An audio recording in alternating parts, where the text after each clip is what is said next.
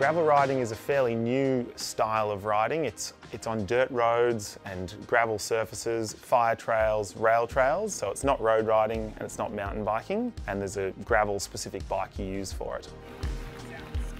Gravel riding is becoming popular because people are looking to explore off the busy roads, and it allows you to have a bit more freedom in where you can ride, and it's really good fun to go out there with your mates and get in the bush. Gravel bikes are most similar to a road bike, so fully rigid, no suspension with a drop bar, but wider tyres with tread on the tyres instead of slick, and then the frame is also designed to be more cushioning when you're on rough surfaces.